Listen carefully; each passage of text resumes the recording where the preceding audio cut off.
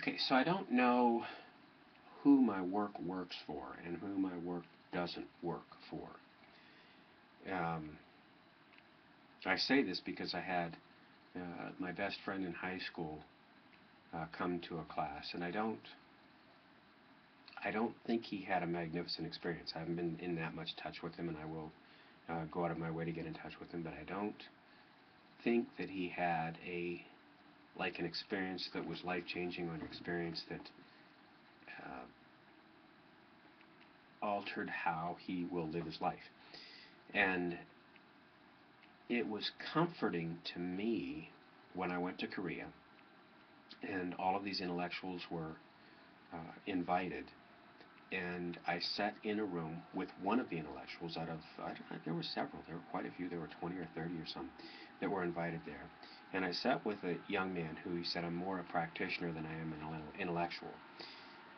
And he said, and he had the experience. He got out of his own way in such a way that he had the experience.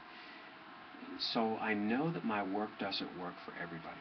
I know that my work, and I've known that over the years, and when it doesn't work, people seem to get, some people seem to take it real personal, like, oh, I haven't done my job. But I've seen people finish my class, swear that they've had no results, and everybody around them say, wow, they are so different.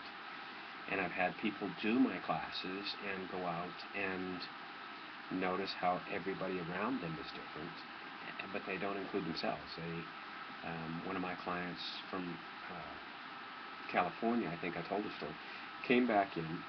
I hadn't seen her for years, and she said, I just want to validate what you've been saying over the years. She said, I just spent 3 days with a man that I don't know. I never knew.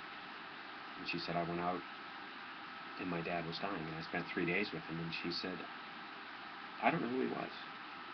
She said, and I spent the last 3 days of his life with him. I couldn't leave the hospital. And she said it wasn't Jewish guilt. She said it wasn't because I was guilty. She said I was so fascinated with who he was and who he'd become. Maslow talks about these altered states of awareness, and he said everybody will get to higher states of awareness. Most people within 3 days or a week of their death, if they die naturally. And I used to think, well, you would get out there, and then you would be, once you got out of these states, you would be remorseful about not having spent more time there. But what I've seen is people aren't. They like the fact that they're there. They like the fact that they're back on their own operating system, their natural, normal self, the person that they came onto the planet as. And it's a really delightful place. And this gal validated it for me. She said, yes, what you're doing is working, and you're taking people out to these spaces early in your life. And I just want to appreciate you for that and tell you that my dad got there. And so if y'all are looking for these higher spaces, these higher states of awareness, I wrote to a friend of mine from high school. We had our 40th high school reunion, and I told him what I'm doing. He said, sorry, I'm just not that deep. And maybe it's depth, maybe it's depth that I want in my life, I don't know. I've said life is not worth living if it's not really intense, and that's how I live my life.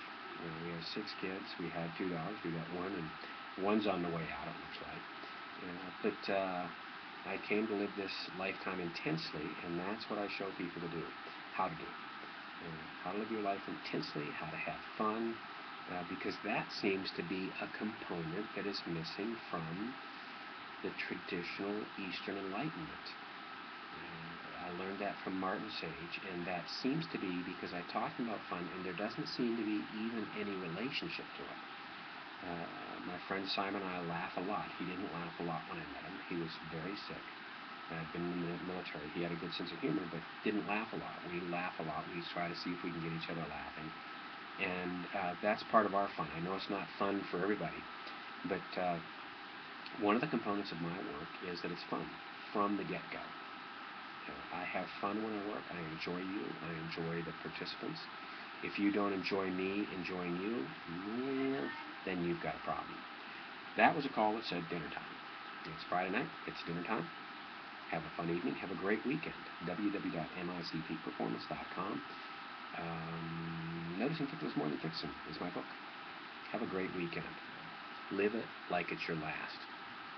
It just might be.